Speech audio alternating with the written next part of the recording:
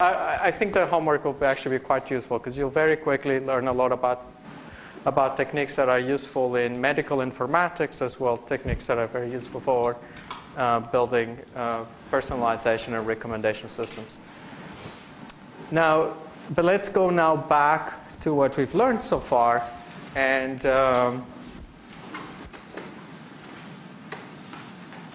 in the last lecture, I introduced this thing called ridge regression.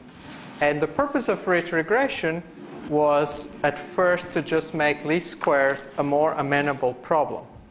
And by more amenable, what I meant was to make it easy to invert a matrix X transpose X.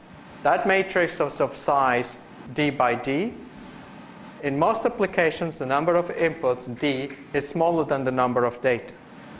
For example, you could have tweets and then the different car brands that are mentioned in tweets. And in that case, D would be much less than N. But in some cases, like in bioinformatics, then D could be much larger than N.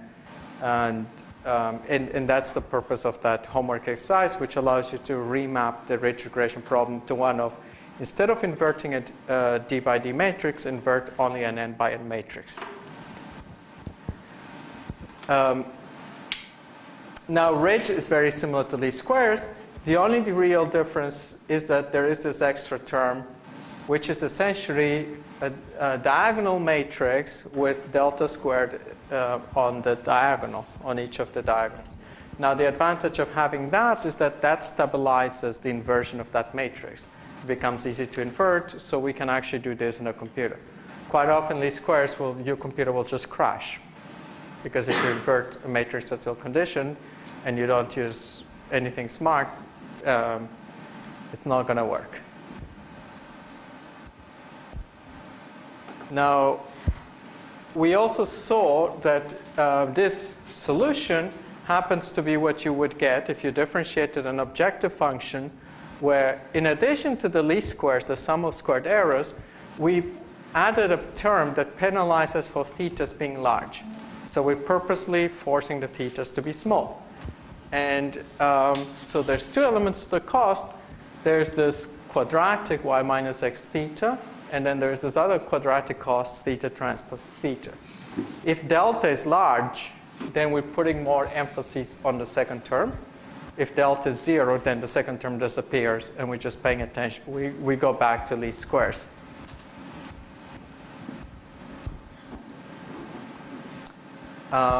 For the 2D case, I illustrated this. So in that case, the vector theta has two components, theta 1 and theta 2.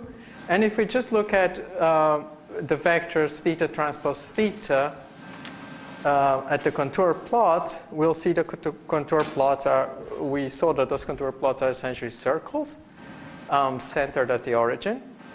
If we do the same expansion for the first term, we'll get ellipses centered at some point. But we know that the solution,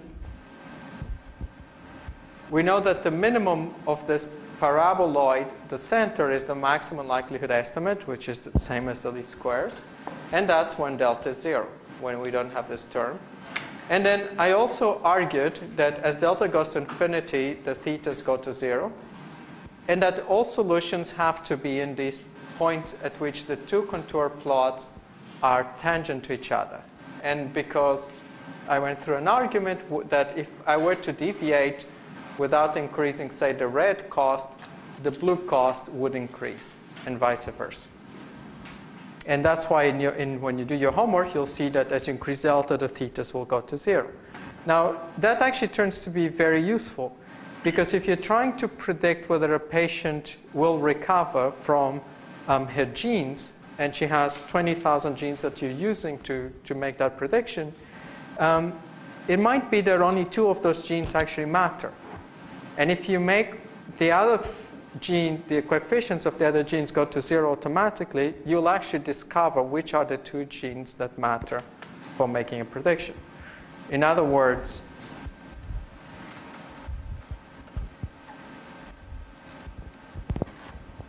if I have that my prediction for I where yi is patient I, the ith patient, that could be the, I'm going to make a prediction, which is basically the vector of genes times theta,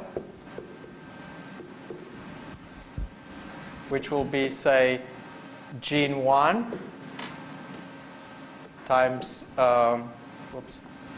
gene 1 times theta 1 plus gene 2 times theta 2 plus gene 3 times theta 3 plus dot dot dot plus gene 20,000 times theta 20,000. So if I have a linear regression model with 20,000 thetas and 20,000 inputs, if a lot of these thetas go to 0, and some of these thetas go to 0 faster than other thetas, I might end up having a situation where, say, let's say that theta 2 goes to 0, this guy goes to 0, everything here goes to 0, and maybe the only things that survive are theta 20,000 and theta 1. In that case, I know that only gene 1 and gene 20,000 matter. And I don't need to measure all the other genes. So if I know, and in addition, because I know that those are the genes that matter, if I'm going to do an experiment, I know now my experiment will be about gene 1 and gene 20,000. Because those seem to be the two genes that are involved in whether the patient recovers or not.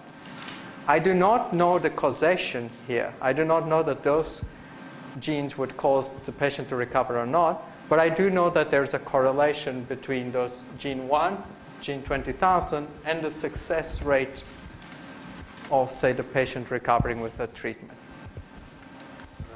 How would you know beforehand that these values are zeros? Sorry?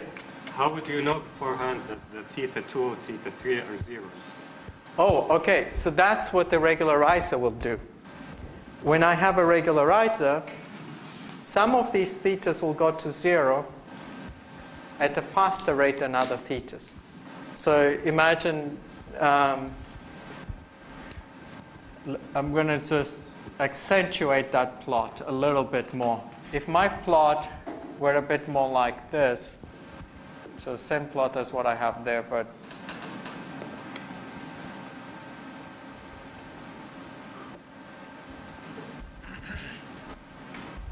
what would happen is that the curve, the regularization curve, would be something like this.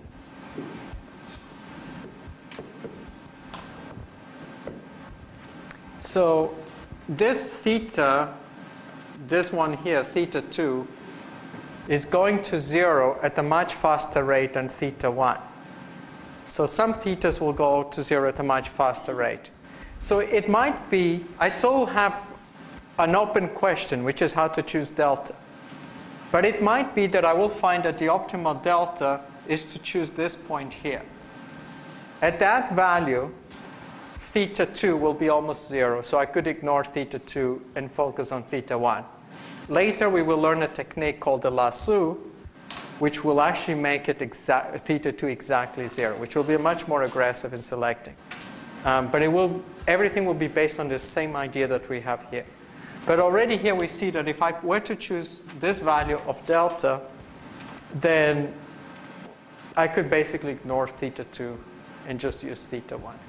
So that's essentially the idea of the regularizer. The regularizer is not only going to allow us to invert that matrix, but will also allow us to identify which are the important variables.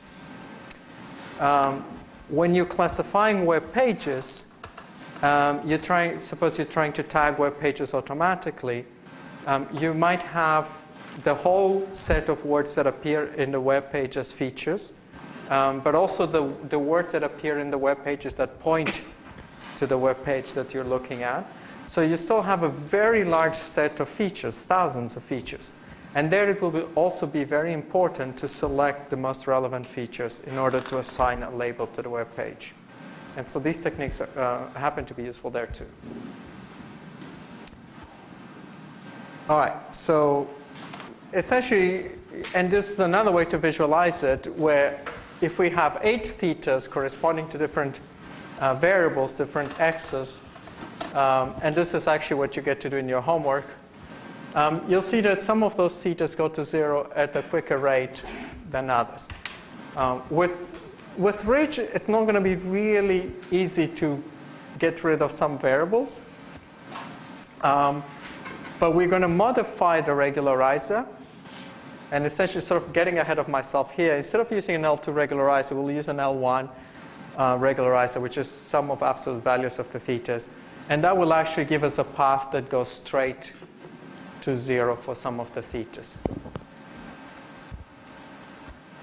That will come in in 5 lectures.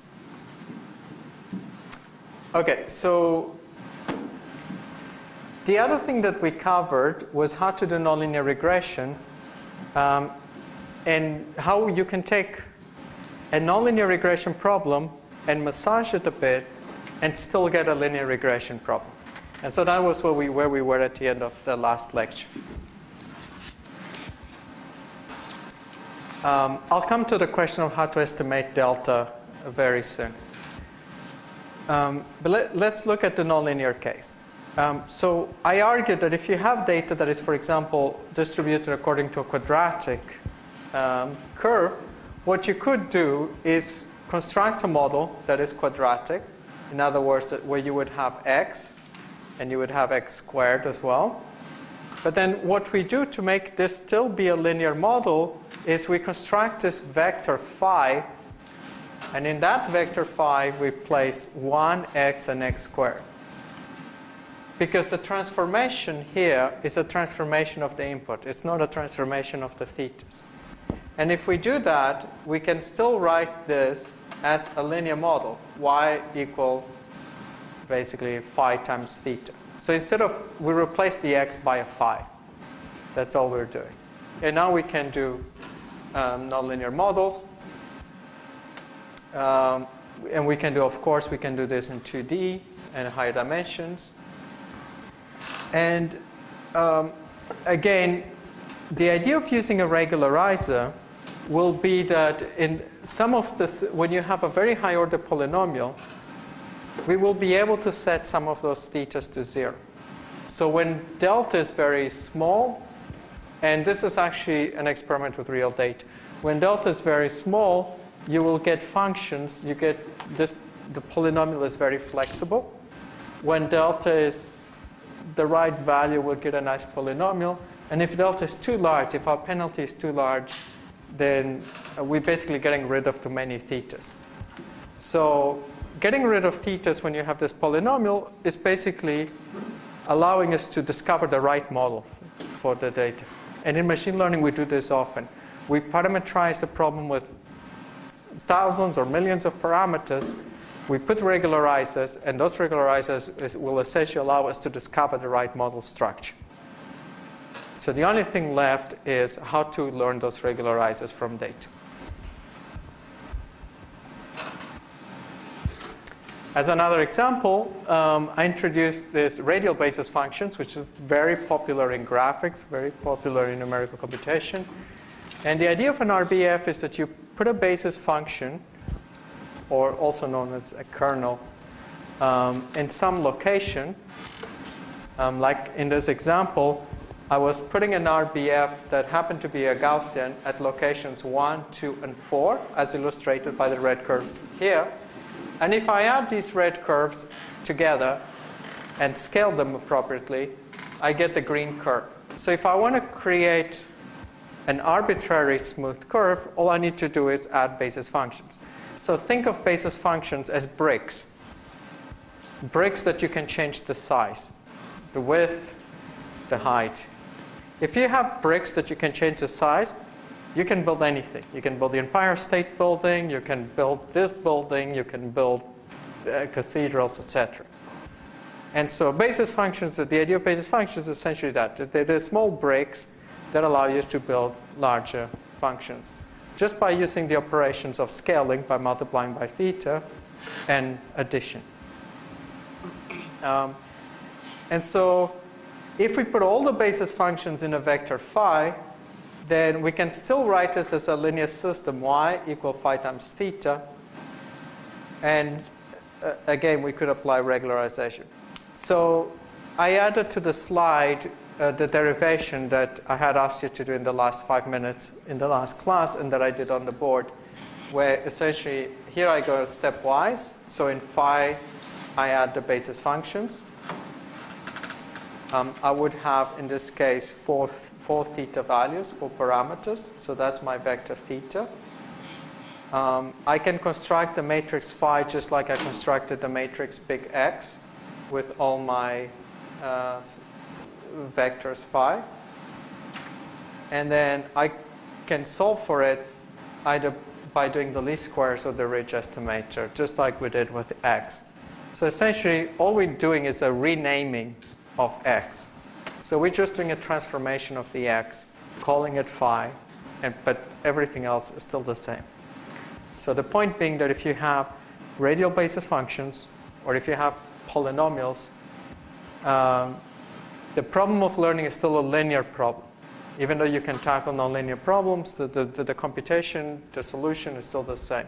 And that turns out to be very useful because if we know how to do one, we can do many problems. Okay, and so that's where we were. What I was going to show you next is what happens. So one of the problems with the basis functions, one of the problems with the basis function approach is that now I need to decide where to put each basis. In this case, I had 3 bases, and I decided to center them at 1, 2, and 4. In practice, you would need to figure out where to put those bases. So typically what people do is they put 1 basis at each data point. So there are as many bases as data points in the data. So that leads to a very large, if you have thousands of data, that leads to a problem where you would actually end up having a feature vector that's very large. And the number of features would be just the number of data. When you do that, what you have is a kernel machine. On Tuesday, I will discuss Gaussian processes, which is a kernel method. And we're going to see how we get around doing computation there efficiently. So the location we could deal with just by doing that trick. Let's put a basis function where the data point is. And that could be expensive, but that's sort of reasonable. If the data is here, we should put the basis here. If the data is not by the door, there's no point in putting basis there, because we have no data there. So whatever fit we do there is not likely to be a very good one.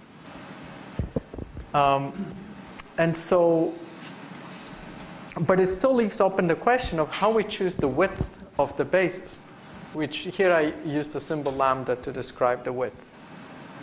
And so, as you can see here, these are 3 cases. On the right-hand side, I'm showing you the basis in blue. So the top plot, the top right plot, is showing you basis functions centered at the data. So I basically have the data equally distant in the x direction. And each of these basis functions is very narrow. Here I have wider basis functions. And at the bottom, I have very wide basis functions. If my basis functions were too narrow, the fit that I would get on the data would look like this. If my basis functions are just the right width, I get a nice fit. If my basis functions are too big, then I get, well, when you add things that are flat with each other, you basically get something that's flat. So I wouldn't get a good fit. So again, the question of so we had to choose delta. Now we have to choose lambda. Okay. And this is typical. So go ahead. So the width of all the basis functions are the same? I mean, that's correct. Different basis functions. I mean, in some places we may have just small variances. So we may want to choose the basis function who has a small width, but in some places we may prefer You're absolutely right. We would want to do that. So her suggestion is we should have not one lambda, but different lambdas, and maybe one lambda for each data point. Because in some parts of the data, we need fine detail, whereas in other parts of the data, we need smooth. When we go into neural nets, we're going to do that sort of thing, where we're going to learn all these parameters. If we want to stick with linear models, the problem that arises in doing that is that even if right now I have two things that I don't know, lambda and delta squared. I don't know the regularizer and I don't know lambda. And already estimating those two quantities is going to be pretty hard. If I assign one lambda for each data, then the technique that I'm going to describe to you would not work. But when we go to neural networks, we will see that we can do what you suggest, which is the right thing to do.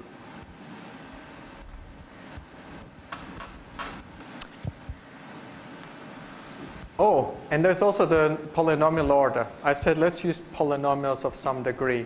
What degree should that be?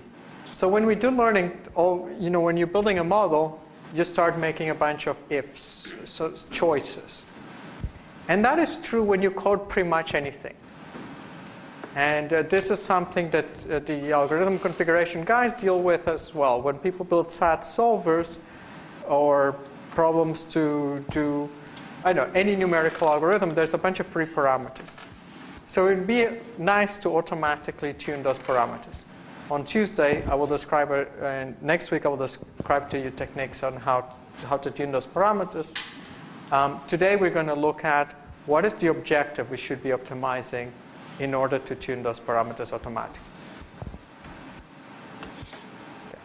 Let's start with the easiest form of computing the parameters. And for now, I'm just going to do delta squared. But the same procedure can be used to estimate lambda.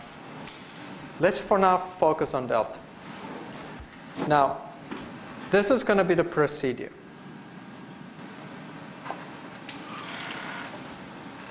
Okay.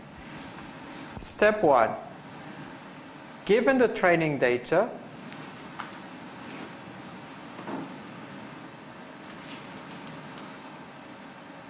okay, so we're given some training data, x, y, and some delta squared guess. Okay, so we guess a delta squared. We compute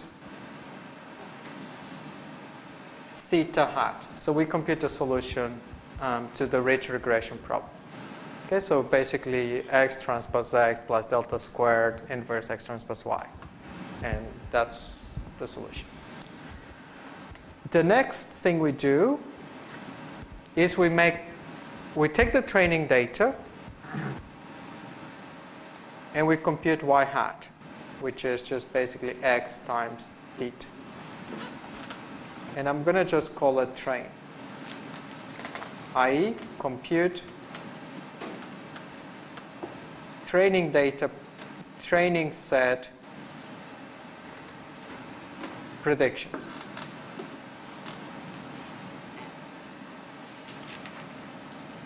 Okay. And I'm going to put the index here, x train, to emphasize that this is the x from the training data. So maybe here I should say x train, y train.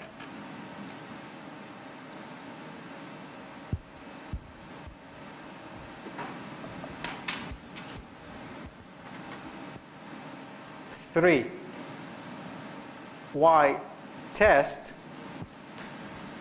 and what I'm going to do here is I have my data. I'm going to break the data into two sets of data. Okay, so if I have 1,000 patients, I'm going to use 500 patients to learn a model, and then I'm going to test the quality of my model on the other patients, on the remaining patients. Okay. So my data sets, if this is my data set, I'm breaking my data set into a trained set and a test set. The trained set I'm going to use to compute theta. The test set will give me delta, basically. So y test is going to be the predictions on the test set. Typically, my predictions on the training set will be better than the test set because I learned theta using the training data set. Okay. And that's it. That's all I need to do. And then what I can do then is I can take many guesses, maybe using some logarithmic scale or whatever. And so here what I'm showing you is 5 guesses of delta. And let's assume that I have done steps 1, 2, 3 above. And if I've done those steps, I can compute the training error, let's say, which is just the sum of squared errors between the prediction on the train and the value of y on the train, as well as the sum of squared errors on the test set. Okay. And let's assume that when I evaluate those sums, I get those numbers in red. Okay. So for your homework, question 1 of your homework is about doing this. So since you're going to be coding it probably this afternoon, this is a good time to ask questions if any of the notation isn't clear. Go ahead. Just a question, why is it getting not increasing while you increase the delta, the train error? Oh, good question. I just guessed these red numbers from my head, and I picked them purposely to make them interesting for the remaining discussion. But that's a very good point. Let me show you what you will actually get in your homework. This is the solution for your homework. So in your homework, as you vary delta, by increasing delta, this is the behavior that you will see. When delta is small, when delta is 0, you fit the data well. And that's because essentially if you make, if you don't put regularization, this is easier to see in the nonlinear case.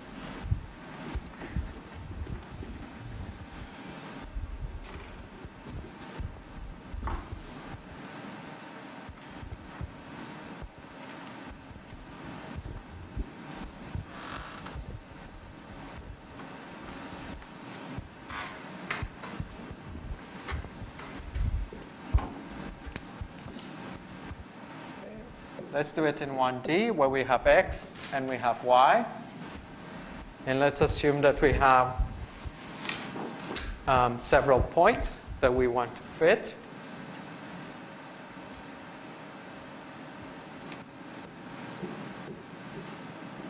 Okay. Now, actually, let's put this, let's make a game out of this.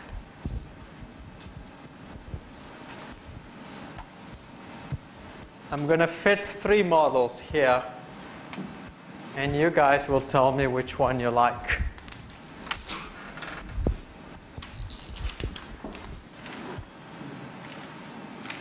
Model 1.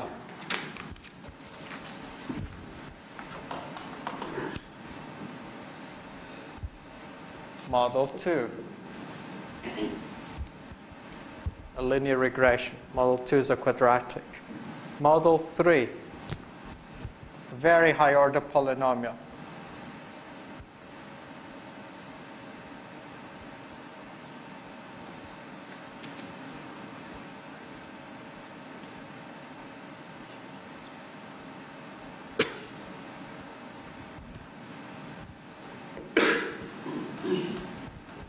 All right? So we have different polynomials that we're fitting to the data. And this is the training data.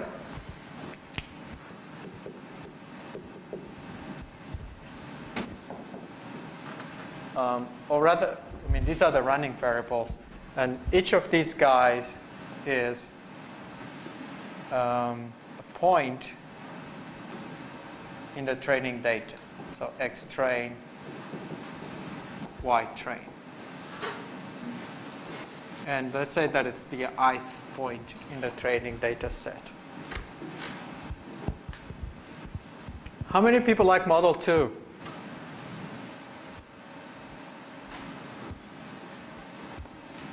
Model 3.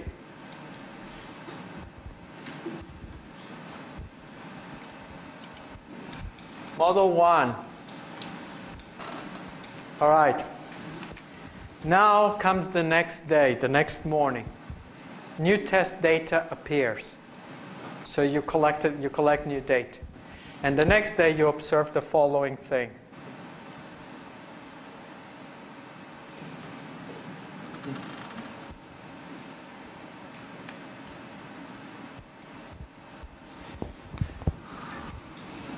Now that could happen.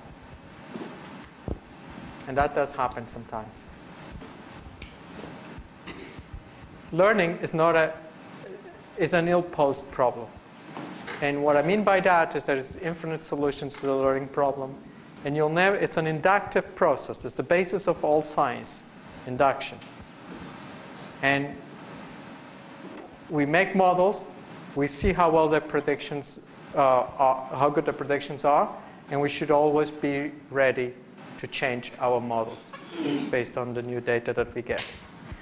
However, there is a reason why we prefer, there are several reasons why we prefer Model 1, why we would think, and Model 3, by the way, is nice in the following sense, except for this point, which I drew badly.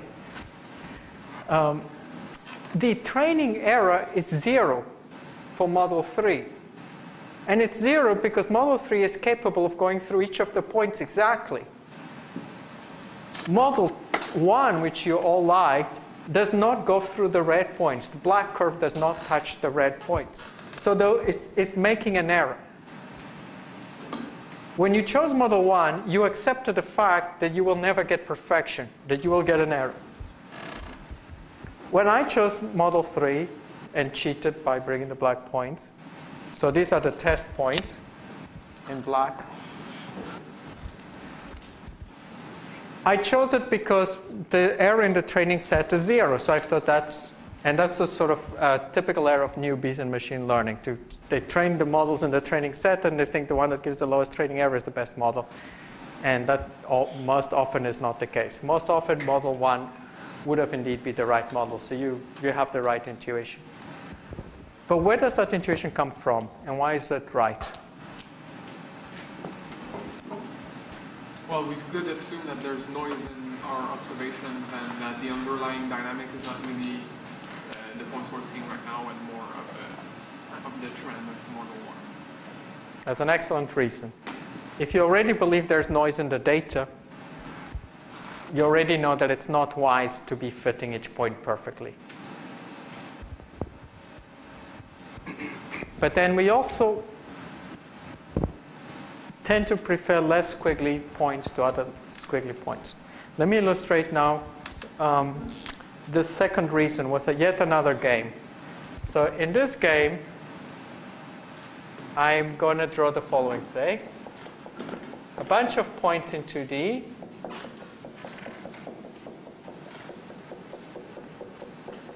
So this is an unsupervised learning task.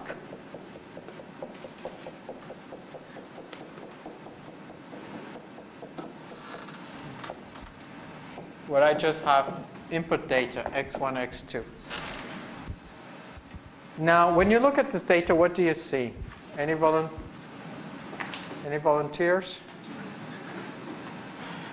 Let's start with you. Well, 2 rings. 2 rings. Who else has a different explanation for those points there? That's the data. Clusters. 2 clusters. Something that shouldn't be using those coordinates. And that something would be... Okay, so each point is a coordinate. But are you suggesting that the explanation is a bunch of points, each at this particular coordinate? It just means that it's not very amenable. It's at least dual valued in a lot of places, so it's not a very good thing to use, like a linear combination of... Yeah, in that case, you would probably not use a linear combination. At this stage, I'm not asking to come up with a model to describe the points, but I'm just trying to ask you to describe them. What do you see? Right now, you're the subjects. I'm using your brains are the models. Let's see what other models think. What else do you see when you look at those points? This is psychology, by the way. Possibly missing data. Lots of missing data. I mean, you would have more observations so that the whole circle sort of fills up. Possibly. Make this more interesting.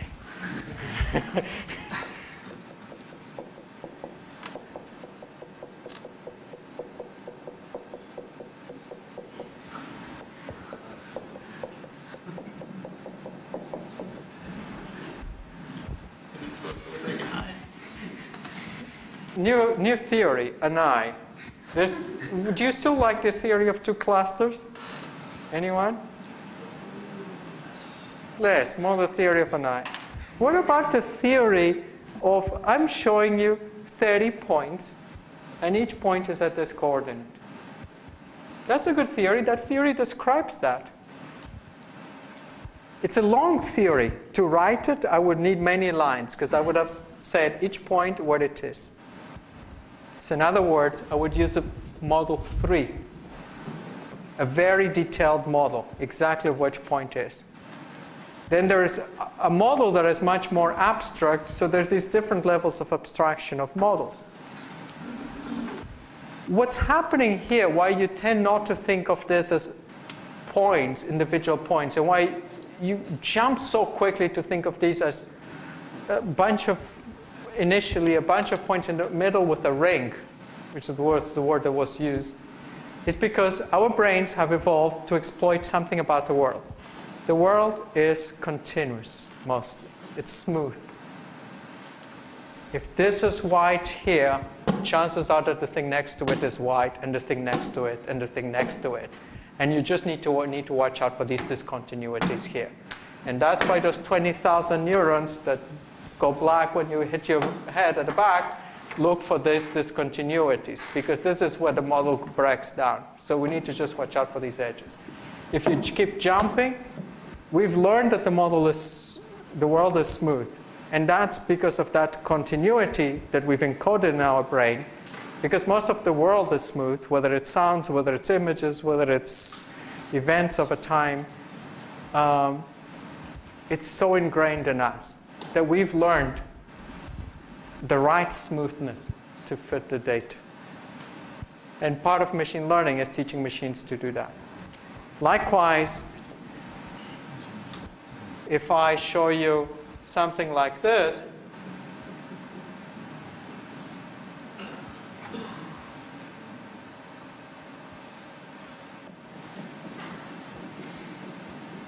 I shouldn't let you see what I'm when I draw, because it kind of breaks the illusion. Okay, if I ask you, what do you see here? Okay, come on, let's play the game again. An X. A straight line and a curve. A straight line and an S. How many of you would prefer a straight line and an S to a V and a V? See, when I say the V, you actually smiled. They smiled over there. Which quickly, but again, there is no reason why that I should not interpret this as, if I'm doing classification, I'm going to put a decision boundary here, and there's a V here and a V here. And this is the thing what it's hard to teach a machine to do. Is for a machine to learn that continuity of gradients, in this case, matters a lot. And so smoothness plays a huge role in what we do. Uh-oh, I lost my slides.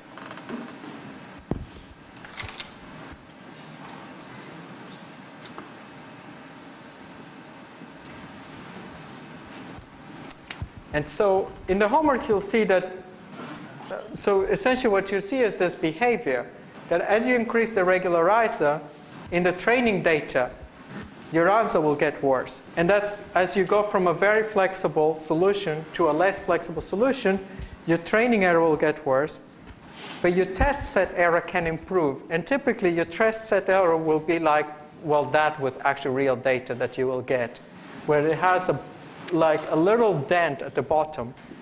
And that basically tells you where your predictions will be the least in a test set. Now, if you accept that the test set could be any data set that is thrown at you in the future, then what you want to do is you want to make sure your model will work well for regardless of which data set it encounters. The test set will guide you on how to choose the optimal delta. And so in particular, for this picture, you would pick the delta that's here, and that's essentially the solution to your homework. Let's try to formalize that now with this exercise. So here I picked these red numbers more to kind of illustrate the technique as opposed to what you're typically encountering in practice. What you do in your homework is what you typically encounter in practice.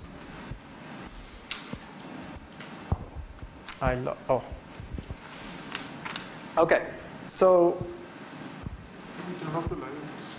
Oh yeah, thanks.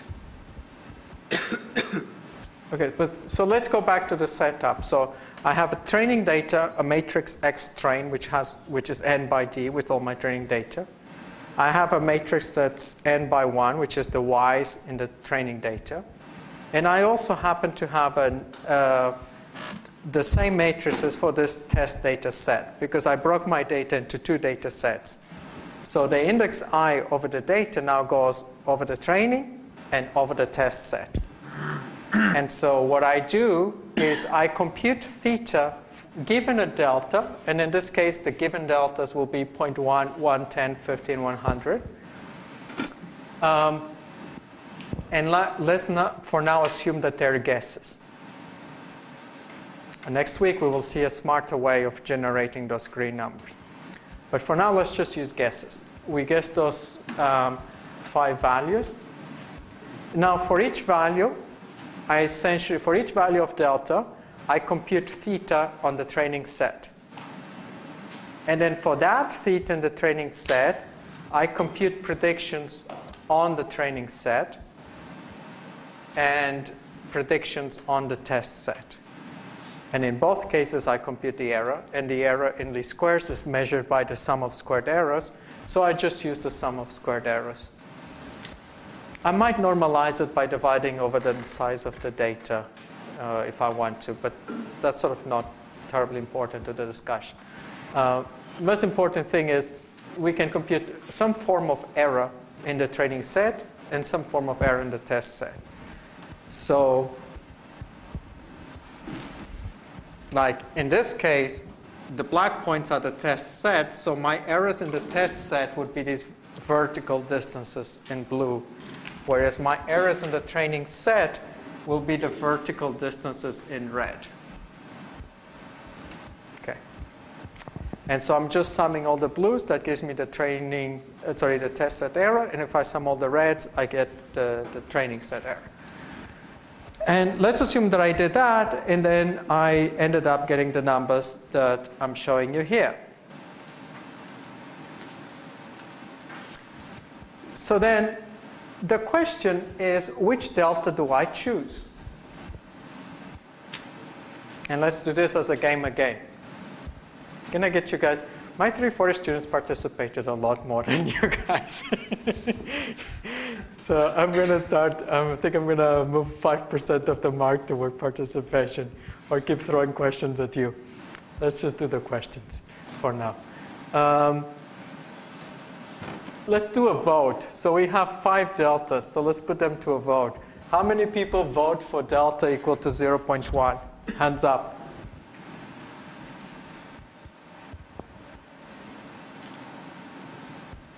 Delta equal to 1.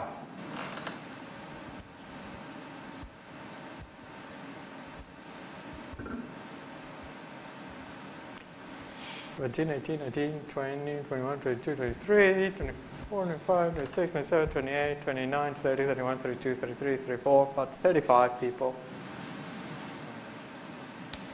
How many people vote for 10?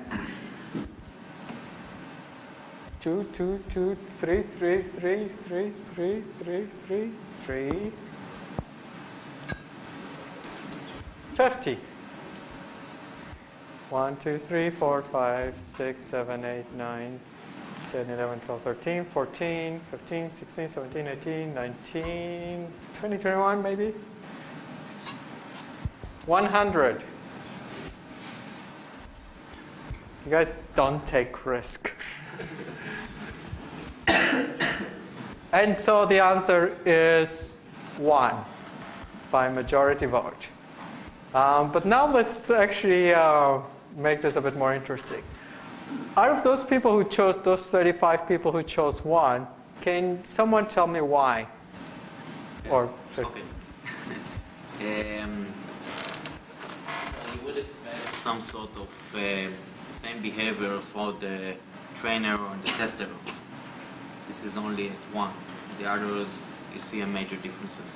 So if you believe this is the same data set comes from the same source, it should be the same.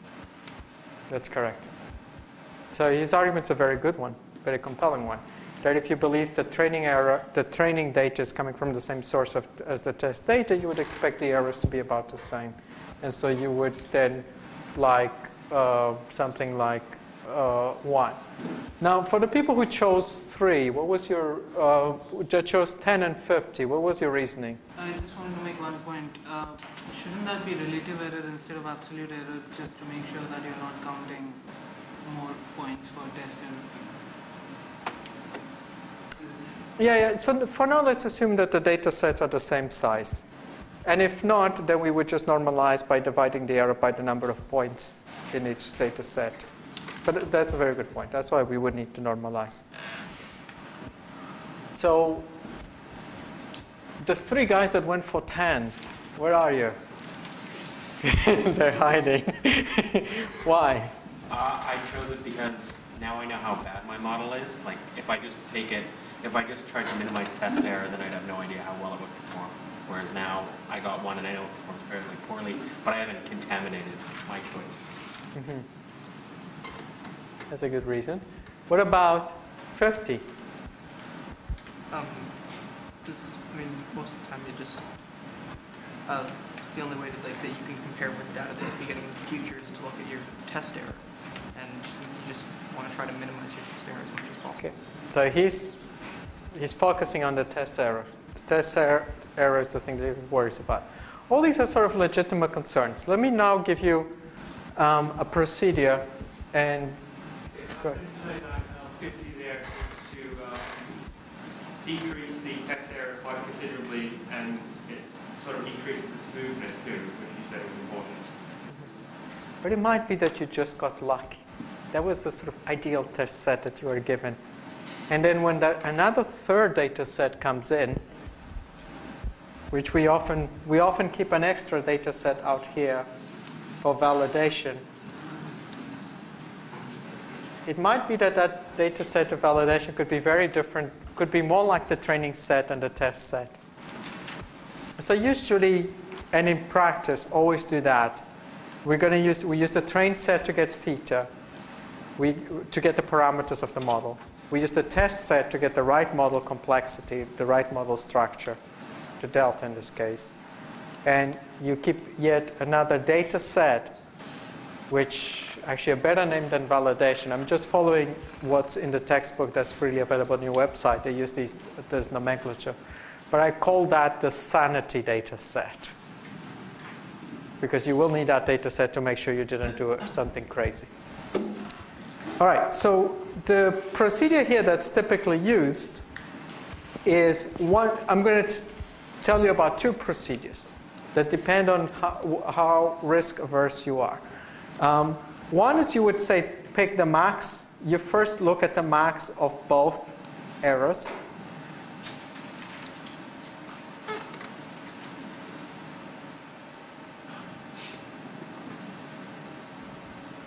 And then you choose the min of the max. So it would be 1. So that's the risk averse situation. That's min-max. Min-max is what's also known as, well, in some games it's called as the best response, and it's what you would do to get a Nash equilibrium. Basically, you assume that nature is out there to get you, and you try to minimize the worst thing that could happen.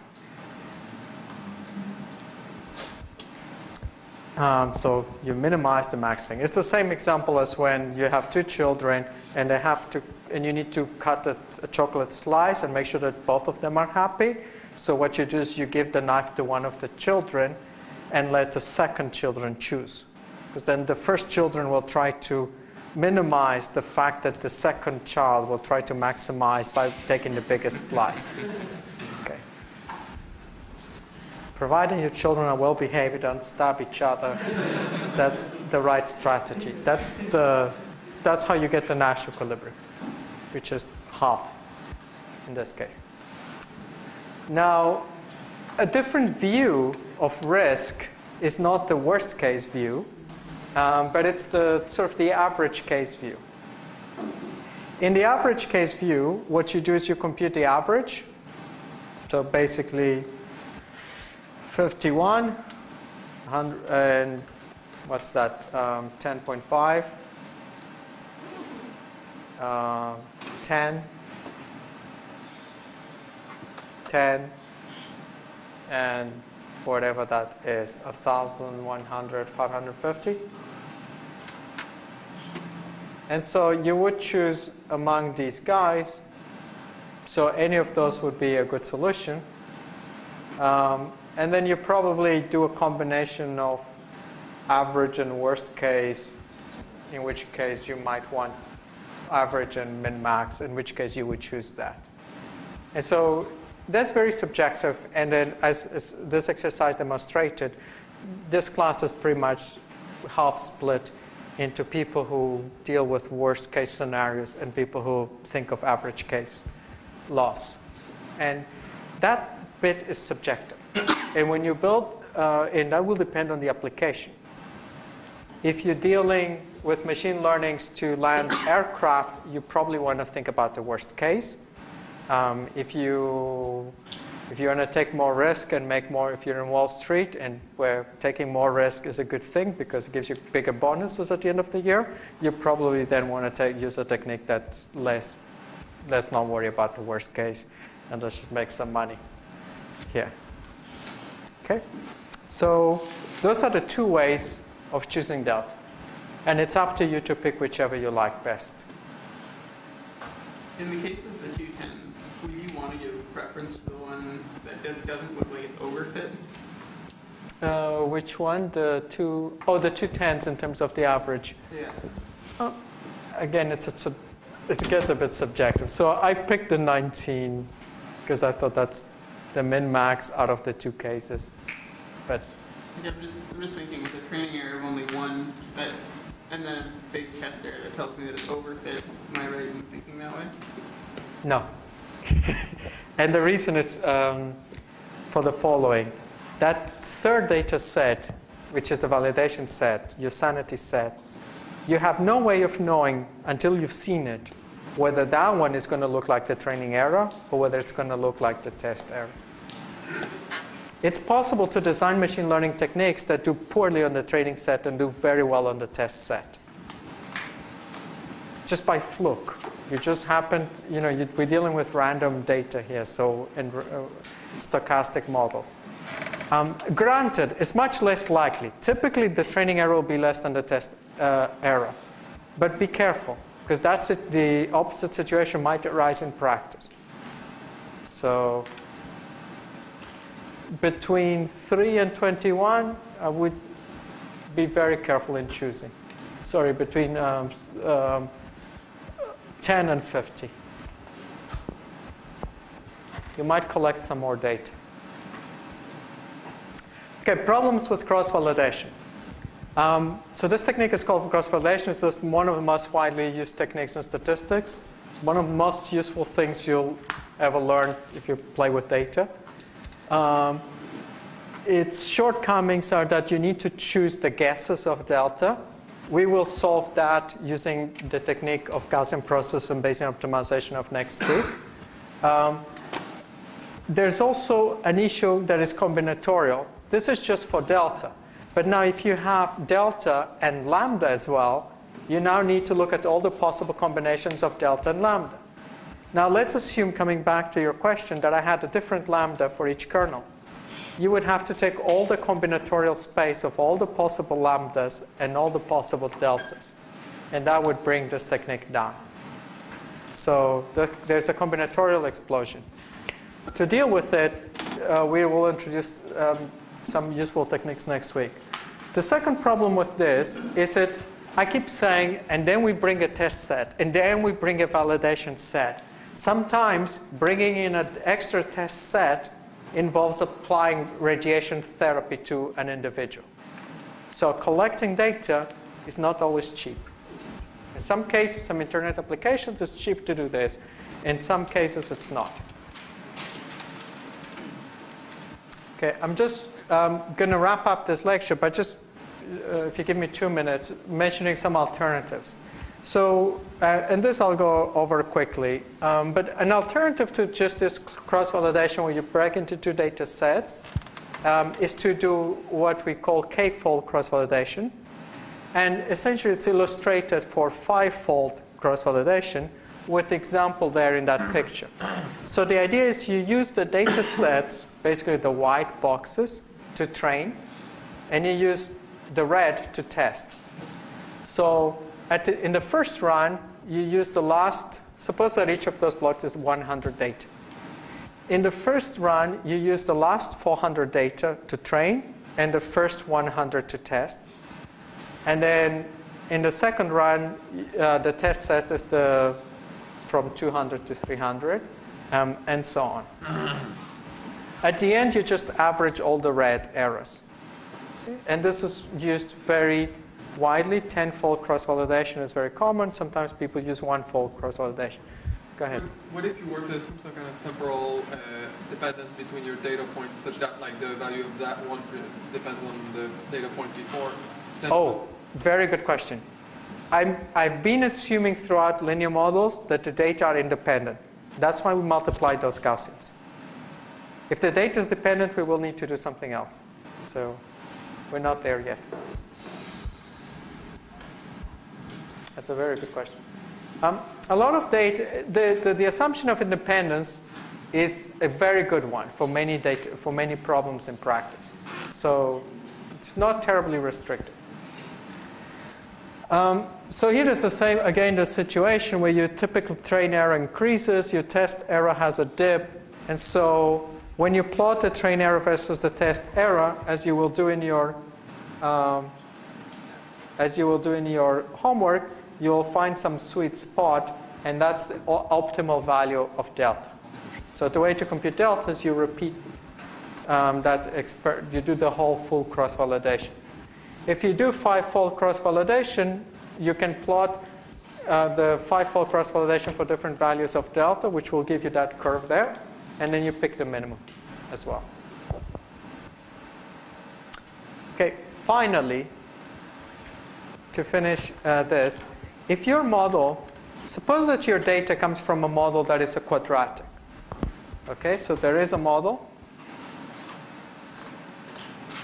And your data is basically a bunch of samples from this Gaussian, this quadratic curve with Gaussian noise. Okay. Let's assume that we fit the data with a quadratic function.